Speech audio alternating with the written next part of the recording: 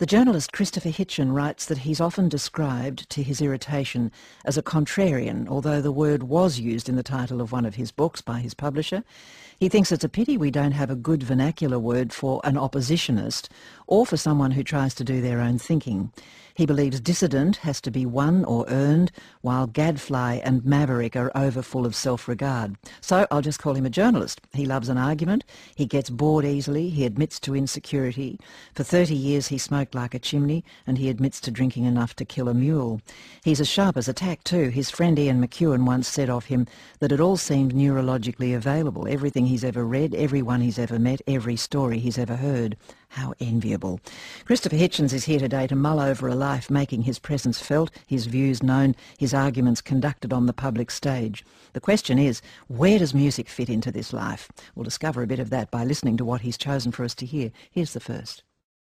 As crisp as a winter morning, the third movement from the Brandenburg No. 2 by Bach, and it was André Bernard was the trumpeter with the Academy of St Martin in the Fields, directed by our guest Christopher Hitchens. Good morning to you. Good morning. Thanks for having me. The kind of morning music, Excuse me, isn't it makes me go husky listening to that. Why? Well, let me think. The Reverend Sidney Smith, who was a great Victorian essayist, was once asked how he would imagine paradise. And you know, most religious people are very good at telling what hell would be like. They've hardly ever come up with a plausible heaven. And the Reverend Smith said, that's easy. He said, it would be eating caviar to the sound of trumpets. Ah. So I wish I had some caviar now. Yes. It has that soaring quality to it. And speaking of soaring, I believe, in fact, I'm sure, that it's one of the pieces that's on the space probe Voyager that's been fired out, I forget how many years ago, you might remember, in the possible hope of encountering another intelligent civilization. So they can pop it into their CD player. Inside there are various little items that include our claim to be civilized ourselves. And that's one of the pieces that made it. And William F. Buckley, who I think had the idea of including it, when asked, should we put in the Brandenburg as signature of our civilization, said, well, we probably should, though it might count as boasting. And speaking of Mr. Buckley, he used this as the signature music, the theme music for his long-time TV show Firing Line, which has an evocation to me because it was going on that and debating with him when I was younger was the sort of start of my TV career. He was very right-wing, and he was the man to beat in my mind, but he was very generous in having opponents on. Can we talk about right and left? I guess. Well, in the olden days, you were very strongly identified with the left of politics, and I'm interested. I will come to your shift, or if there has been a shift. But what's the situation today regarding the philosophic underpinnings between the poles? Well, I used to argue very strongly that those who said that left-right distinction was not very important anymore, that we lived in a post-ideological age, were wrong. And I think actually in the 60s I was right. People who published books like Daniel Bell's End of Ideology at the beginning of that decade didn't see coming. But there were plenty of ideologies around. There were, and I think they were real, and I think they actually did represent things. But what's happened now in my life experience, which is part of what I try and cover in my memoir, is that the left has moved from becoming something of a status quo force, very much content with very many of the ways things are now, to in some ways even being conservative, even reactionary. In other words, a status quo such as, I know you're going to ask me, or I know it's in people's minds, the private ownership of the state of Iraq by the Saddam Hussein crime family. Most of the left were against any move to change that. I thought it was remarkable. It must argue some kind of qualitative degeneration, that people would actually go out in the streets and positively demonstrate for the things in Iraq to remain the way they were. I thought something's gone wrong with the left if this can happen, and it's no longer going to include me at any rate. But I would say my position was the more radical one. Yes. Well, I wonder whether that's because you feel uncomfortable with any notion of being associated with the right, that you'd rather think that the left has lost its way rather than that you've changed your position. Well, the right, per se, has very few charms for me, and I don't think of myself as any kind of conservative. That's to include the word neo, or the term neo, well, people have a called you recently a invented term, which actually is as inaccurate as it could possibly be. I even know the person, Michael Harrington, leader of the American Socialist Party, who coined it as a sort of joke about friends of his who he thought had moved to the right.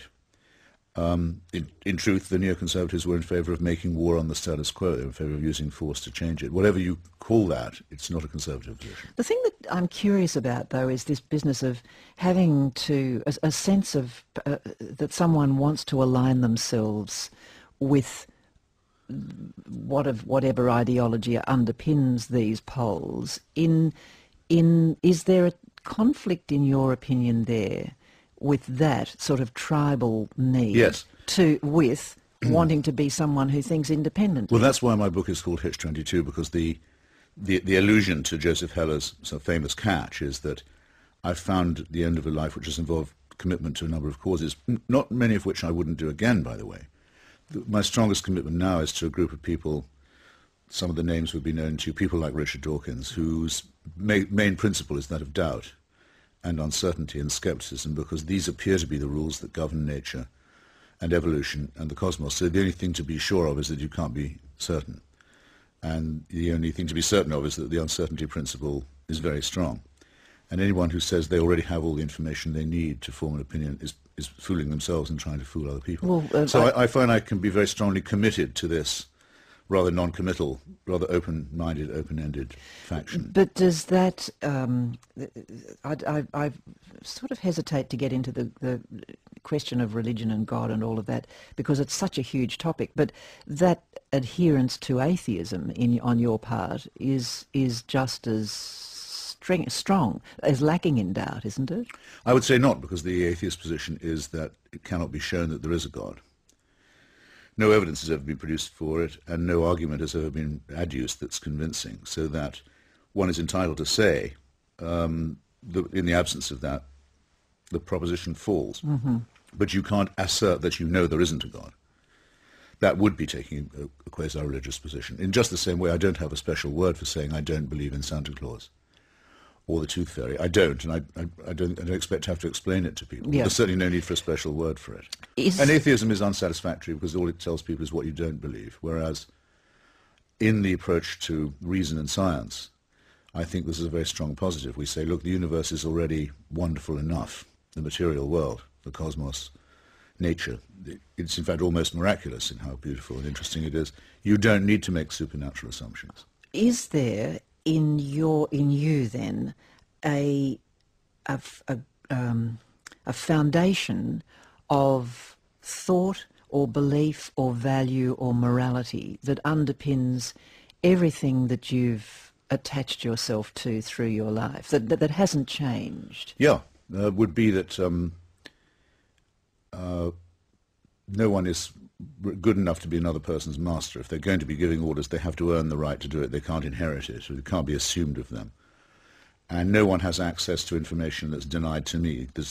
His Holiness the Pope knows exactly as much as I do, or maybe even a bit less about the material and also the invisible world. He's not been given any revelation that I can't have. You'd include the Dalai Lama in that, wouldn't you? Of course I would include the Dalai Lama, and anyone else who made a claim to have, as it were, access to inside knowledge. Yeah, invisible means of support, as you might say. And to keep it musical for a second, after all, one of the objections I encounter is often, well, what about religious music and devotional painting and poetry and architecture? Things of this kind, they appear to have this numinous, wonderful quality that isn't available to the secular world. True. I mean, I think it's a very interesting objection, and Bach is one of the things that makes you think it. Though it isn't strictly devotional, you have the sense that it's inspired. And I'm quite content with the irony there. But these things they remain man-made, even though we can't just reduce them to manufacture. So your lack of acceptance or intolerance of somebody of a hierarchy of power or knowledge is something that you've always adhered to. Yes, I mean, progress, innovation, discovery, enlightenment all comes from combat, from the assumption that there is nothing sacred, that everything can and must be questioned and challenged, and that synthesis will occur from clash. So when people say, oh, well, argument produces more heat than light, they're making a mistake by definition, because there is only one source of light, and that is heat. Who do you like to argue with? What sort of person? Well, I'll give you an example, and I'll stay with the one I started with, William Buckley, the late. very distinguished and very sophisticated conservative intellectual and very devout Roman Catholic. And I used to wish I could get on his show, because I thought, if I could grapple with him, if I could beat him, I'd really be proud of myself. If I could hold my own, I'd be pretty proud. And in any case, I'd be learning the ropes myself. I'd be improving my own debating style. Finally, he did have me on and was very generous to me. And it's appalling to me now to see in the United States the conservative cause represented in the media by just gaping idiots and loudmouth thugs like Glenn Beck and Rush Limbaugh, people who I could always understand, even when I disagreed with him acutely, why William Buckley had people's respect and admiration. I just don't get it with you. Are you scared of people like that, in the sense of scared for the American culture? Well, because I'm just thinking maybe a Rush Limbaugh is essential, because you have these extremes to which people can then react. Well, my friend Ian McEwan, who you mentioned earlier, has a wonderful phrase for this in one of his novels. It's called A Child in Time. It's an early one of his best, where a man who's undergoing a terrible nervous breakdown over the loss of a child is reduced to watching a lot of daytime TV, and he sees his fellow citizens queuing up, wanting to humiliate themselves and wanting to act like a herd of morons and idiots. And he thinks, what's wrong with this? Why is it so depressing? And he comes up with a phrase for it, which is the pornography of the Democrat. All those who believe, that people can be enlightened, that they can be educated, that they can be raised up a few mental notches. And so look at this and you think, oh, well, maybe I'm dealing with the wrong human material. Yeah. An awful temptation to which I think one has no right to succumb. Do you argue because you want to change people's minds? No, I argue actually in the hope of refining my own. And that's what I get out of it, is that by the end of an argument I hope that my own positions will be clearer to me, and clearer better, to you. Better phrased. Well, I hope if others benefit from it, that would be for them to say. No, it's interesting because a number of authors, and we've spoken to a couple this week, say that what they believe reveals itself through their writing. And you're saying that through your arguments and through your writing. Well, I try to write as if I'm talking.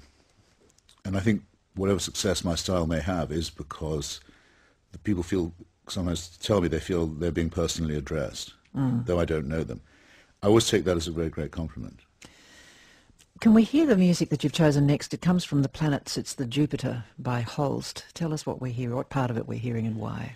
You're hearing a particular part of the Jupiter sequence, which in English liturgy is also, it's a song title. It's it's a tune title called Thaxted, which is the very, very beautiful village in Sussex. I knew I'd say Sussex. Suffolk, where Holst lived and worked, and about which he cared. And in my book, I write quite a lot about my love for the English countryside, especially the southern and eastern parts around Sussex and Hampshire, and then up around Cambridgeshire and Suffolk and Norfolk. It means an awful lot to me. And then, if we listen to it, I could also tell you about the words that have been set to it as a tune. But here's Thaxted.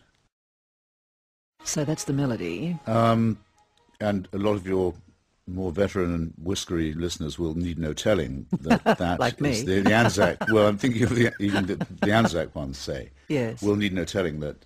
Well, it's a melody that's used at all big occasions in England, isn't it? Well, it's a very, very famous hymn called I Vow to Thee, My Country, the words for which were written by a man called Sir Cecil Spring Rice, who was working then at the British Embassy in Washington, very near where I live, and have lived for these many years. He was a friend of Rudyard Kipling's and Theodore Roosevelt's, and he produced very beautiful devotional words they're very patriotic, without being chauvinistic, it seems, without being xenophobic, and they're very often played at Anzac ceremonies. Yes. In fact, the only time of year I ever voluntarily go to church is on the 11th of November in Washington, where there's a little ceremony in an old stone church called St. David's in a little fold of the park. We have a very green city, and it's where the envoys of Great Britain and Australia and New Zealand and Canada have their annual remembrance, Armistice Day event. It's always sung. Tell me about prep school, because you heard that when you were at prep school. Yes, it was a feature of my boarding school life. It was a regular anthem, and one of the ones that once you've had that sort of background, it keeps on recurring to you, as do certain words from the Old and New Testament. If you've ever had that education, it'll never go out of your head. It's in your DNA Yeah, after a while, absolutely. isn't it? Let me ask you about your mother, who you devote a chapter to each of your parents. Your mother, Yvonne, your father, the commander. It was a army family, wasn't it? Navy. Navy Yeah. family that you came from. And but your mother sounds like a delicious woman, actually. Oh, well, you don't know how you please me by saying that. I mean, it took me a long time to decide to write about her and to hope that I brought her life to other people, as I wish I could. She sounds lovely. Tell me about her. Yes, she was very nice. And she also was in the Navy. She volunteered during the Second World War to join the Women's Royal Navy. Met my father in Scapa Flow, very bleak, tough base in the Orkney Islands. Very important for the all-important Battle of the Atlantic, in which and the convoys over the Arctic to Russia, in which my father took a very heroic part. Mm.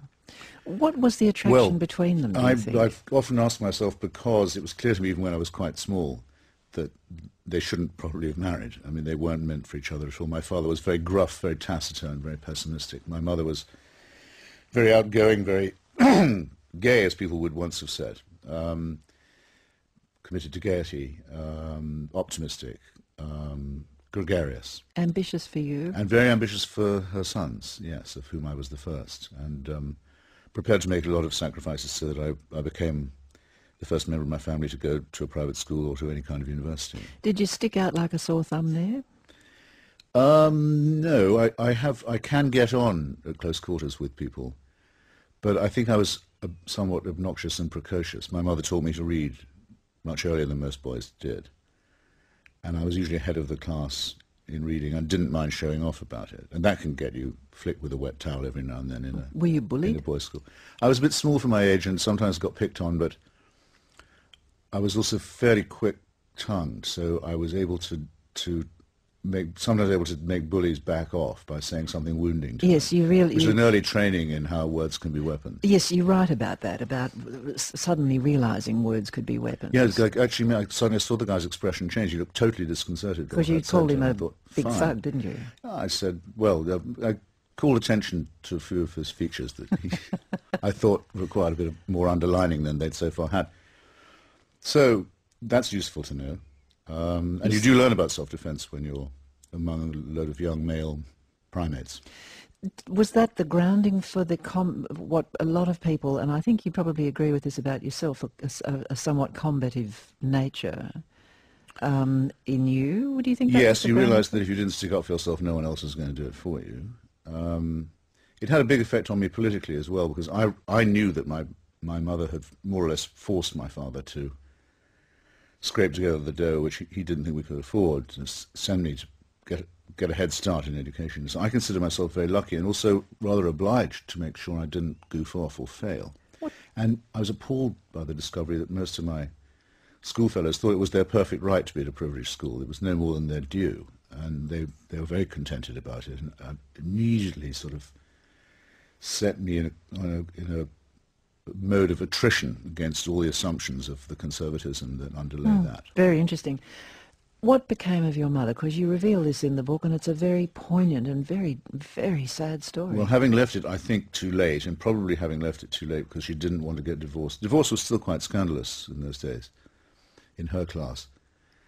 Having, I think, quite literally stayed with my father because of my brother and myself. When we were gone to university or beyond, she took up, I think, having left it too late, with a lover who was not like my father. He was much more outgoing, and he was a bit of an amateur poet. He was an ex-priest of the Church of England, actually, a ruined priest, a charmer, but also, unlike my father, in being a complete spendthrift, an unreliable type, a shifty person, I suspect, and probably bipolar. And when things didn't work out, I think she thought that she'd had her last chance and wasn't going to get another one, and she was at a time of life when she, having been very beautiful, was losing her looks. This is my speculation. I can't think of any other combination of things that would have made her think she didn't want to go on living. Anyway, they made a pact of suicide together. They went to Greece, to Athens, and ended their lives jointly. though it was first reported very traumatically for me as a murder. So when I went to see my mother's scene of death, it was actually a crime scene.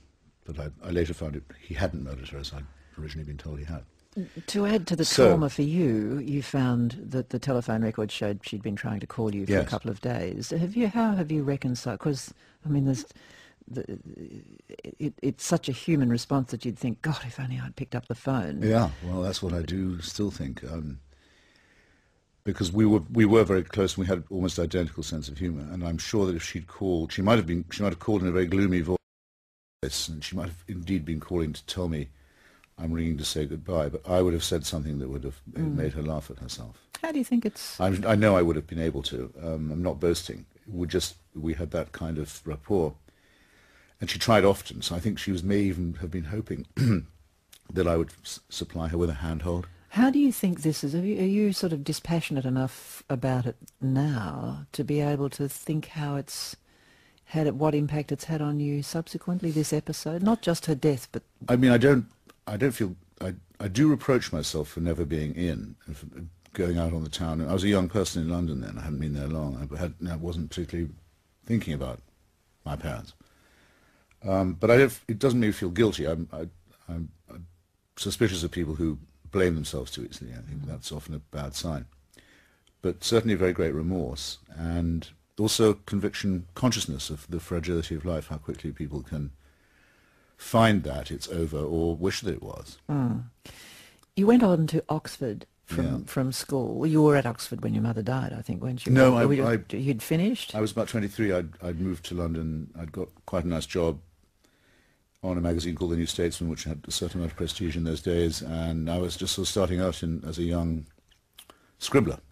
A scribbler and an activist, and I'm interested in that. And compulsive socialite, and I mean, I was burning the candle at both ends. Well, you were having a good life. I mean, you were enjoying it. While my mother was trying desperately to call me. Well, there we are. Anyway, I don't want to get mawkish about that. No, and I think that if that chapter, which you're so kind about, has any merit, it would be. I think it does avoid sentimentality. It certainly does. It certainly does for this reader, anyway. But the picture I got of you in the wake of that, but not as a result of that, is of a young man just sowing his oats, having a good time, forming friendships, many of which have lasted through your life. Yes. And really getting into the action. You weren't a bystander, you weren't an observer, you were a participant in every sense of the word. Why do you think you were? Why not take the easier road and know what you believed and went about your work?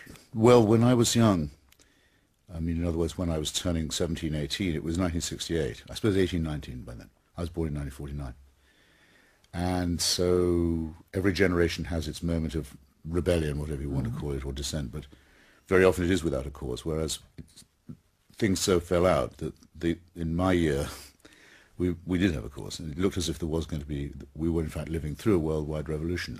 I try in the book to convey to people what that feels like. If you're young, and you think the world is undergoing an enormous, painful, but beautiful change for the better, and you have a chance to take part in it. I mean, I'm very sorry for people who haven't had that experience. Had you been born at a different, I mean, it's a speculation, but had you been born in a different time, like 1959 or 69, do you think it was that you are what you are because of the times in which you lived, or that... To a very great extent, yes, though I now realise, and say in the book, that what was happening in places like France, Paris, that year, looked to me like the beginning of a socialist, a revival of the red left. And in fact, it didn't take me very long to work out that actually what we were seeing was the last flowering of it. It was the end of it. But we were seeing the beginning of something, which I also did have a small part in. The beginning of the real revolution that occurred in Eastern Europe and ended with the fall of the Berlin Wall. Yeah. And I was a member of a very extreme... eccentric Marxist group of school. Was this the Luxembourg? Yes, Rosa Luxemburg and Leon Trotsky were our sort of theoretical grounding, and I've heard it described as a cult. Oh well, no, I would say not. Yeah. I mean, there have been Trotskyist cults. That's true. Leader-dominated splinter groups, yes, but I would acquit us on that charge. We were very close with the people in Poland and Czechoslovakia who were organising opposition to Stalinism, and I was very sure at that time that something germinal was happening in Eastern Europe. And I think 68 was the beginning of something that culminates in 1989. Very interesting. So, and I have a chapter about going to Poland and being involved in some of that, being arrested in Czechoslovakia. And therefore, Thomas Paine once said that to have had a part in 2 revolutions is to have lived to some purpose. Now, he was a seminal figure in both the American and the French revolutions. I can't claim anything like that, but to have been a witness to, a very, very fringe participant in those events, I think has been very useful to me. And I would do a lot of it again, though there are some things I said in those days that still survive to embarrass me. Okay, this is Dylan. What are we listening yes. to? What are we hearing? This is a song called Spanish is the Loving Tongue. It's quite hard to get, and it's absolutely hauntingly brilliant. And those people who only know his later work, when his voice is somewhat shot, Philip Larkin once described Dylan's voice as being cawing and derisive, as it is, and so have to listen to this and see how beautiful he can be. Bob Dylan. Yes. I wouldn't have recognised it. No, and don't you like the way it keeps you guessing? Because you have this old deadbeat rehearsing a torch song and can't go south of the border anymore because he's wanted for a gambling fight. And then there's this almost parody mariachi noise where you think, you wouldn't put it in a bad score of a crap movie about the Mexican border. And then he just suddenly swings into it. Haven't seen her since that night. Fantastic. Spanish is the loving tongue. Spanish is the loving tongue. And now I'm very redolent. I'm trying to revive it in the United States. It's hard to get for some reason. It's not collected very much as that region becomes more bilingual and as the south of the border thing becomes very much more tense and interesting. Arizona's just passed another law, hasn't it? It certainly has, yeah. Our guest is Christopher Hitchens. You talk about 1968 and how it was the beginning of something, which I guess do you think that ends in 89 when the wall comes down? Well, that's in the East, so to speak. In the West, in the capitalist world, as we would then have called it. I mean, there were certain things that definitely were the harbinger of greater things to come. Certainly the American Civil Rights Movement. When did and the movement against the war in Indochina. But the idea that there would be, once again, an alliance of workers and intellectuals under the red flag that would transform society, that's the last time that happened, except there are echoes of it in Portugal in the revolution of 1974, which I also have a chapter about. But again, this was the last rather colourful spasm of something rather than the inauguration of one. Is there a single event that you can nominate that marks the beginning of your shift from the far left across the pole a little, the axis a little? Well, I haven't crossed it. It's not true to say that. I mean, I still get attacked in the American right-wing press for being a Leninist about Iraq. I mean, remember that... Was it Iraq that did it? Well, no, it wasn't. But just for an example, I mean, people forget that just as a lot of the left, almost all the left in Iraq, for example, supported the removal of Saddam Hussein, which I felt I had a duty to my comrades there. Quite a lot of people on the left in Europe and America also did, and very many people on the right were opposed. People like my brother, who's a very leading conservative commentator in Britain, who says it takes a fool like his elder brother to support such an obviously left-wing war as the one in Iraq. I think he's closer to the mark than the people who simplify it into right and left. Just by the way, can I interpolate a question Please. here? What have I said no? No, I can... well, then I'd say all right. The Robert Mugabe figure bothers me here because you saw the need and the right of America to invade to get rid of Saddam Hussein from Iraq. What about Mugabe doing much the same sort of thing in his country? Well, perfectly fair question. Sorry, that sounds patronising. I mean, very searching question. But here, I think there are four, I'll say it quickly, the four conditions under which a state can be deemed to have lost its sovereignty or sacrificed part of it and made itself open to a UN resolution requiring intervention. And customarily these would be invading and occupying the territory of a neighbouring state, fooling around with the Non-Proliferation Treaty or with illegal acquisition of weapons of mass destruction, committing genocide or planning to do so, Mugabe, or giving its support and succour to international terrorist organisations. Now, Iraq was multiply guilty on all four of those things, and is actually, I think, the only state of which that can be said. and two-thirds of it was already under no-fly zones imposed from outside, and also a regime of international sanctions. It had lost its sovereignty. It was really a matter of how long it was going to stay half Saddam and half not Saddam. And I thought we should resolve it in the non-Saddam favour. I think a reasoned case can be made for that. With Robert Mugabe, or say with Rwanda, if you have knowledge in advance of a plan to exterminate a whole section of the population, you are obliged by law, if you've signed the convention, to intervene. And we did know of that plan in Rwanda and didn't intervene, to our eternal shame. It's a question as to whether Mugabe can be accused of genocide. He does use the weapon of food denial to coerce people to vote for him. And I certainly wouldn't be sorry if... and a bit of a bullet here or there. Well, in Washington, you know, it's still illegal to talk about assassination of a head of government. No. I'm saying he used the threat of to say the least. No, it's an appalling, it's an absolutely abysmal regime, and it's a huge indictment of its African neighbours that they haven't taken any steps to try and discipline it and bring it back into the international community. But is it an indictment of the United States that it didn't? I'm not sorry to say, I mean, I'm glad to say that it doesn't rise anywhere near the level of outrage to international law that was committed by Saddam Hussein. Okay.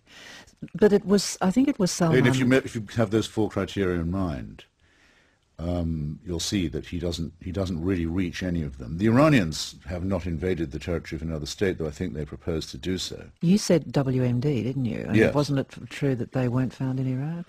Well, Iraq was the only government that had used them twice. Against the Kurds? Against the Kurds and against the Iranians. And had the ability to recuperate them, in my opinion, and the intention of doing so when the sanctions were lifted. It's not a question of whether they had stockpiles. This is a false issue, I believe. There were some centrifuges and other things and some plans found, though people pretend that doesn't matter. It was more that they didn't come into conformity with the international community's resolutions and never intended to do so. But now, Iraq is in conformity with those resolutions. I think that's progress, even if other people don't. We've digressed from the question that I asked about the event. There was an event. Oh yes, no, for me the defining... Rushdie, here's a crucial... Yes, you're absolutely right. The major date for me is not 11th of September 2001, though I do have a whole chapter about that. It's the 14th of February, Valentine's Day, 1989, when the theocratic dictator of a foreign state, the Ayatollah Khomeini, offers money in his own name to suborn murder of a novelist who isn't an Iranian, Salman Rushdie, living in London, who happened to be a friend of mine, but I think my attitude, what I know, would have been the same. And to my astonishment, a huge number of people thought that the person at fault in this was Salman, that it was his fault for writing a novel that upset the faithful. And among the people who made this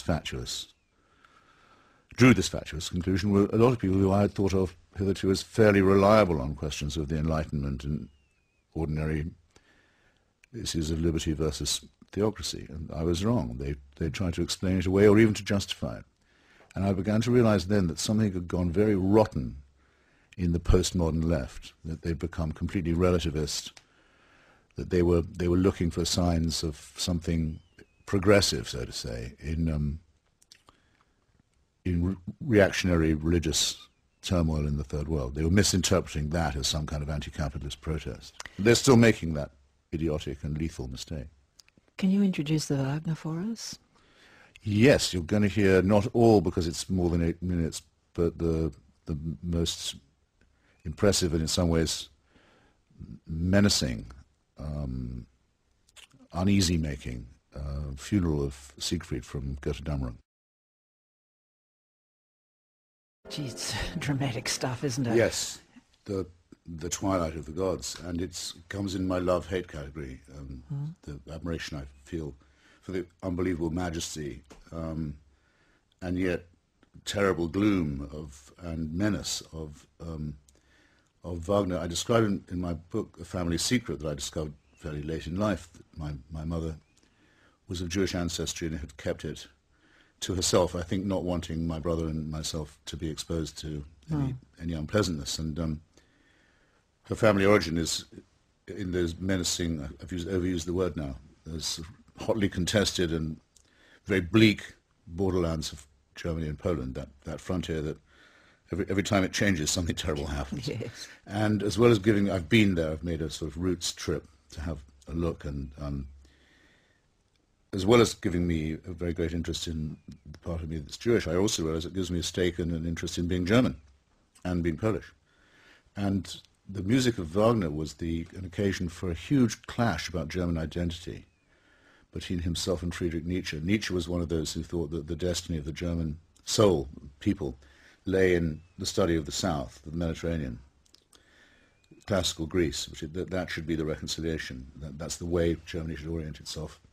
There was always this other view in Germany, that the great yearning was for the East, for the huge dark forests and rolling plains, the Lebensraum, the living room, so-called. And when Nietzsche heard the Ring cycle, the Ring of the Nibelungs, of which this is the climactic ending, he realized that Wagner had sold out. He was going for the East. He was going for the dark blood myths and Nordic obsessions, and not for the light and beauty and open spaces of Athens. And of course that's a civilizational catastrophe, rendered in music. If we go west, we come to France, Yes. and we come to Proust. Indeed. Are you going to write a book about Proust? I think it'll never happen now. Why? You're very sweet to ask. Well, after I finished my book on Henry Kissinger in the late 80s and finished my sort of tour promoting it and trying my attempt to bring him to justice, I became aware in myself of a slight slackening of commitment to politics. I was finding the left less congenial for reasons I've given you. I didn't find the right very attractive. I've always spent the greater part of my journalistic life on politics, but at least 40% of it on writing about literature. Doesn't often get said about me, I suppose because it's less high profile in a way. It's actually more interesting, I think. a great deal more interesting, and there's a great deal more to learn from it. I've published a lot of stuff about George Eliot, Charles Dickens, George Orwell, and so on. And I decided I was the right time of life to take on a proper reading of Proust's Remembrance of Things Past. Have you read it? I got hold of a copy of the Scott Moncrief edition, as retranslated, updated by my late friend Terry Kilmartin, and decided to go through it and make notes all the way with the view of writing something about it, maybe a short book. And I can't tell you what it was like. I was terrified when I was halfway through the closing volume. I thought, I wish there were several more. I'm one of those who really wished Proust was longer. And I think that shows exactly the right time of life. Almost everyone makes the mistake at some point of trying it too soon. How and then old not getting on with it. Well, I was probably about 19 when I first tried it, which is a huge mistake. I think that's when I tried it, and it so got the longueurs that I just don't think it can make any sense at all, because unless you're at least as old as Proust was, in other words, I'd say mid-40s, you're not going to get the various disillusionments and disappointments. You won't understand them at all. All the tremendous urgency with which he says he thinks time can be regained. It isn't all lost. Nothing's completely wasted if you approach it in the right way. Things can be redeemed for you. And I finished it and finished making my notes on something like the 9th of September 2001. And, well, you know the rest. I got drawn back into politics. In fact, something I'd been telling people all my life. You may try and escape engagement, you may try and escape commitment, but politics will come and get you. It'll come and find you. I hadn't been taking my own advice. Are you mellowing like a good bottle of red, do you think? Hope not. I check myself for symptoms of mellowness. Yes, all the time, or of becoming an old curmudgeon as well. I'm acutely sensitive to that. I think probably not. No, but you would be the better judge, perhaps. Are you still finding life? If you want to uncork and gingerly sniff me. Somebody said to me, I could use a bit of decanting. I was having a conversation the other day about dying with somebody. We were talking, having one of those conversations. I know. And so this person said, I don't want to die for a while. I want to see what happens. Yes. I suppose you could sort of say that any time. I get depressed at the thought of the newspaper that will come out the day after. Yes. Even if it has an article about me, which I'll miss. well, maybe you could get them to do the obituary before you die. The opening of my book is about the experience of reading of myself in the past tense. That is true. And if you haven't had it, which I dare say you haven't, it's quite rare. It's true, it concentrates the mind. To read the words of the late Christopher Hitchens, I thought, well, now at least I know what my first chapter can be about. And the last one, obviously, will have to be written by someone else. But Leopold Bloom says in Ulysses, you should read your obituary notices. Gives you a new lease on life. It's good to meet you. Thank you for joining us. Well, it's been a pleasure. And the final bit is the Beethoven. It's a sort of nice ending to the program. Do you want me to say anything about it? Oh. Well, there's all countries, this one included, have at one time or another had a national anthem problem. And the solution to the European Union's problem was to adopt this, the climactic Ode to Joy from the Ninth Symphony, as the anthem of the Union. And even though the Union may be in deep trouble, I think that as long as anyone in the world ever thinks about, could there ever be an anthem that was for humanity altogether, irrespective of state or country, I think it would probably have to be this one. That's the conclusion That's of the the Ode wrong to bit. Joy. Oh, right. It was the Ode to Joy. bit that became, well, that's the conclusion of the Ode to Joy. Yes. Sorry. Sorry about that. I must have sent you a bad notation. Never mind. We got the message, I think. Yeah. Could you play it some other time? Of course we could. Christopher, thanks for talking to us. We've got well, to go. nothing's perfect. Hey, it's been very nice for you to have me. Well, thank you. And Christopher Hitchens' memoir is called Hitch 22, and it's published by Allen and Unwin.